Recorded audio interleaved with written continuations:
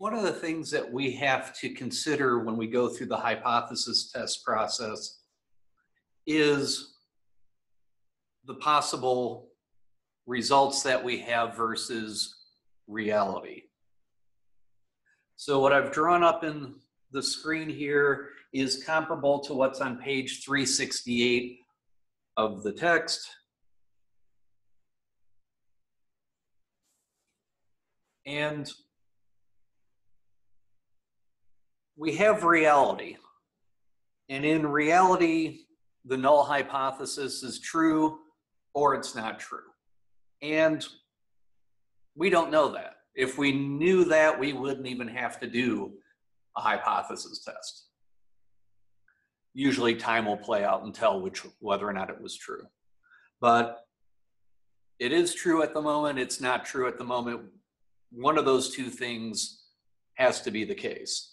And when we run through our hypothesis test, we're either going to reject the null hypothesis or we're not going to reject the null hypothesis. And there's a couple of the cases here. You know, there's four possibilities then as we look at the combining these. And if the null hypothesis is true and we fail to reject that, we're happy campers because we would have made what would turn out to be the right decision. And the same thing is if the null hypothesis is false and we end up rejecting it, again, we're happy campers because it turns out that we made the right decision. What we have to look at is we have to look at the other two cases. And one of the big things to keep in mind is we can do everything right, but because when we're making decisions using statistical methods, we don't get to work with absolute certainty. And because we don't get to work with absolute certainty, there is a risk that we will reach the wrong conclusion.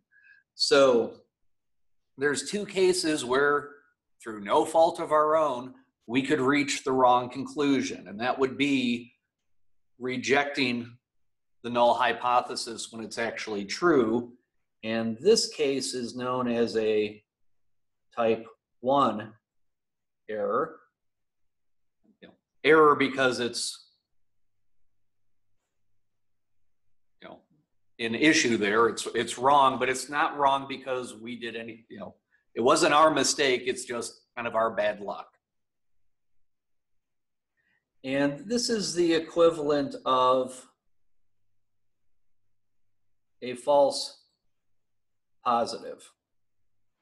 This would be a case where we conclude that there's been some sort of change, or we conclude that things are different, or we conclude that there's a relationship between things, or we conclude that a drug or a treatment is effective when in reality it's not. There's been no change, there is no difference, there is no relationship, there is no effect. So that's one of the things that we have to be aware of. And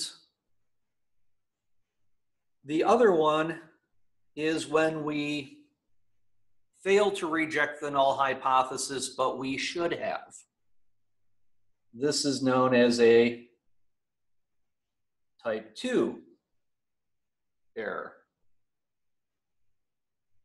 And this is the equivalent of a false negative. So there was a change, but we conclude there wasn't. There was a difference between two things we're comparing, but we didn't conclude that they were different. There is a relationship between the two things that we're looking at, but we didn't conclude that there is. The treatment is effective, but we didn't conclude that it was effective. So both of these things can happen to us. Those are things that we have to be aware of in our planning here. And it turns out when we choose our significance level, when we choose our alpha, or in the book, it's chosen for us, this actually represents the probability of making a type 1 error. We get to choose the risk that we take for making a type 1 error. And we've been basically using 0.05. They've been telling us that we can use 0.01, but we get to choose that. And you might think that, hey, I'll just make it really, really small so I don't have to really worry that much about a type 1 error. But in addition to alpha, there's also beta. And beta is the probability of a type 2 error. Oh, that is sad. Let's try writing that again.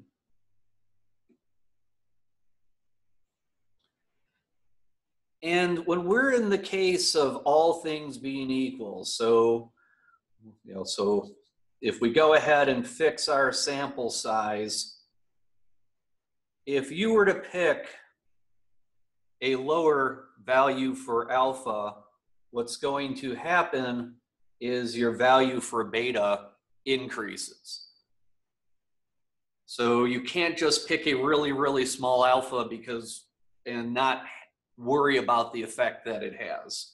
There has to be some balance in between those. And one of the ways to kind of fix the issue there, if these aren't where you want them to be, is this is where a larger sample size can help you out. As you increase sample size, that's going to shrink down the value for beta. We don't really get that far into it in this course, but it is something we have to be aware of. And one of the things a lot of students in the past have a common misconception, central limit theorem says, hey, once n's greater than 30, I don't have to worry about whether or not the initial distribution was normal. So my sample size must be good. Well, not necessarily. You don't want to have too large a risk of either of these errors. One of the other things that they talk about associated with this is the power of the test. And the power of the test is the complement of beta. And it represents the probability of correctly rejecting the null hypothesis. So this is the probability of rejecting the null hypothesis given, so it's the probability of reject the null hypothesis given the null hypothesis is actually false. That's conditional probability there.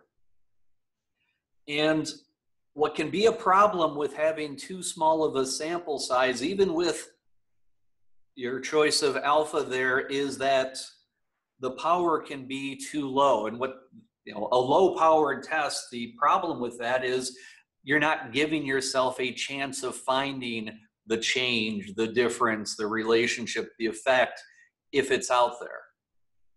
And if you're not giving yourself a good chance of finding it if it's out there, then what was the point of running through the process? So, this is something when you head out into the real world becomes much more of a consideration. We touch on it briefly in this class, but can't really emphasize, if you were to do this out in the real world, how important these considerations are when you're putting your design together, when you're figuring out what sample size you're going to need. And we did explore this a little bit back in chapter 7, where we picked our margin of error and then found the sample size required to make that happen. It's analogous to that, a little bit more involved.